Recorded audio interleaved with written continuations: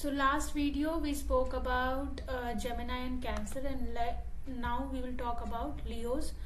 For Leos, we know this is the Lagna Lord, and this is the Lagna, and Lagna Lord is transiting in the 4th house of Scorpio.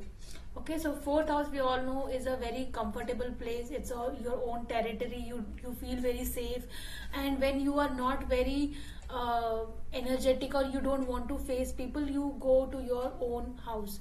So that is the same thing here. You may feel very relaxed, or you may feel very scared also to go out in the public, because energy is of Scorpio, which is very hidden, which is very secretive. You may want to go into research mode, and lot of trouble and problem solving things, because I see it is with the Mercury, so which is a very good problem solver. And for you, I see Sun is very Sun is not very confident in 4th house and 12th house, because 4th house, it's just opposite to, there is 0 Digbal, so they are not very comfortable here. And the Sun, which is the king, is not very confident about itself. When you have Sun in the 4th house, you have very less confidence, and it makes you very difficult to approach people, and that is happening here.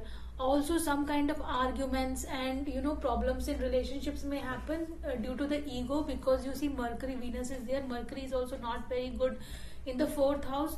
The only saving grace is the Venus here, and Venus is 10th Lord in the 4th house. So you may be earning money. You will get good opportunity to earn money from home. Work from home can happen. Also you see 2nd Lord is in the 4th house with the Venus, which is also your 10th Lord. So I see aspected by Mars, so you have to be very careful in your speech, because now Mars is aspecting Mercury. It may give you lot of anger issues, for especially at home, because as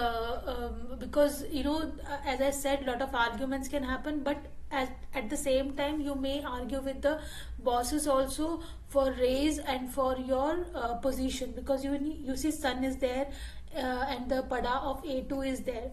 So natural Sun is a natural karka for bosses and seniors, so some kind of miscommunication can happen. And also Ketu is there in the 3rd house. Ketu here may indicate that you do not want to communicate with anybody, and you do not want to much interact with anybody, and that is causing a lot of frustration for you. For relationship, anyways, this is not a very good period. You see, even Libra is afflicted, and 7th Lord is in the sign of Mars, Rahu, so that is also afflicted. And here also 7th Lord is going into the 6th house. So from all the side, it is not very positive for the relationships. And 5th Lord is in the 8th house. So please be careful of the office romances, because I do see there's some chances of getting attracted to somebody from your workplace, and that person can come to your house also. So I do see chances which can lead to heartbreak later. For other Virgo, so now for Virgo, I see that Lagna Lord is in the 3rd house. So in the 3rd house, which is the house of paperwork, documents, some things which are related to government, it can get solved, like kids admissions can get solved, and which was causing you stress, that can get solved. Some driving license can get solved. One more thing I was about to tell you, that in the 4th house here for the Leo ascendant, I see some trouble in the vehicles can happen, so be careful of that and get it fixed, because it is very important. For again back to Virgos, I see there is lot things are happening here, so be careful that you do not end up arguing with your neighbors, and with your on your route to office, because it can cause problem. And make sure that you're carefully keeping your documents, because you can lose also.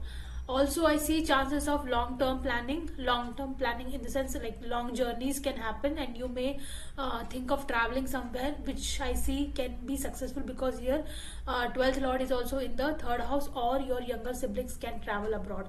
So lot of traveling happening for the Virgos, lot of miscommunication also happening, lot of spending happening for short travels, or for your siblings, or I see chances of loans also, debt also. So yeah, this was for Virgo and Leos. Next I'll talk about the remaining signs. Thank you.